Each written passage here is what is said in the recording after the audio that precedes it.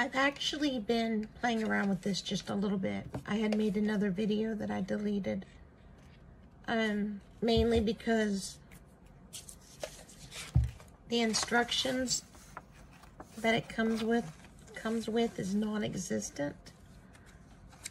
It just has something about safety, supplemental instructions on safety, industrial heat gun security, maintenance and repair,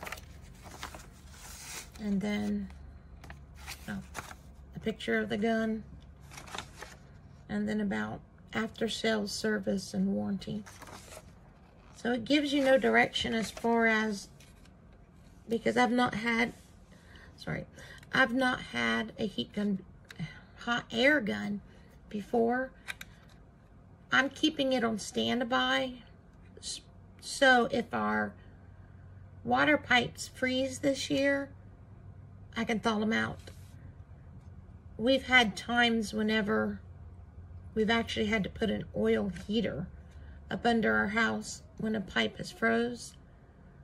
So I'm hoping this, if we get any frozen pipes, we've insulated them since, but I don't want to take any chances.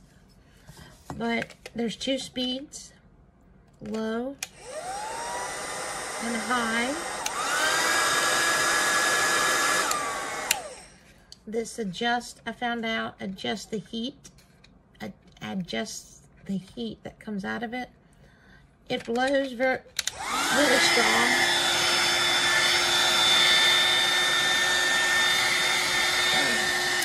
I actually don't think I don't know if you could see it.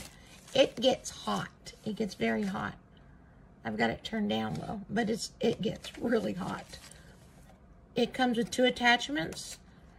The one for spraying for shooting out hot air to strip. That's what I was trying to think of. To strip paint. And then another one that goes on to make a more direct heat to come out to point at something.